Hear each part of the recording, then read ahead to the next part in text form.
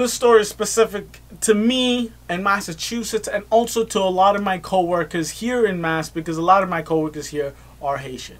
If you live in Mass, I don't even know, maybe this is strictly a Massachusetts thing, but c'est passé, my fellow Haitian nurses, nursing staff, healthcare providers.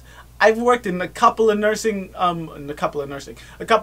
related jobs, and oh my, the Haitians, they're taking over.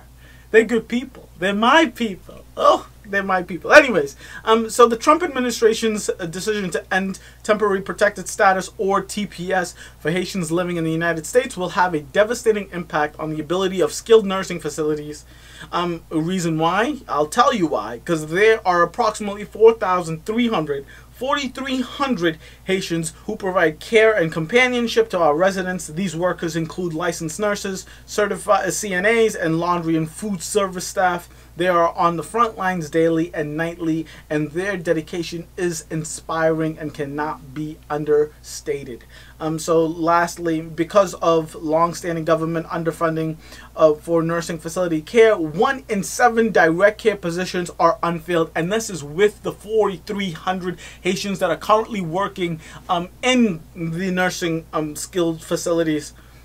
But eliminating TPS for Haitians would undoubtedly make the situation worse and affect our ability to provide quality care. So I mean, that's what it comes down to.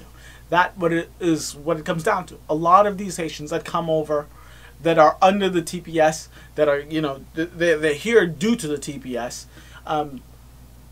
If that ends, if the Trump administration decides it's over and they gotta go, we lose all of those healthcare workers. We lose some of the most dedicated, compassionate people we have in the state of Massachusetts.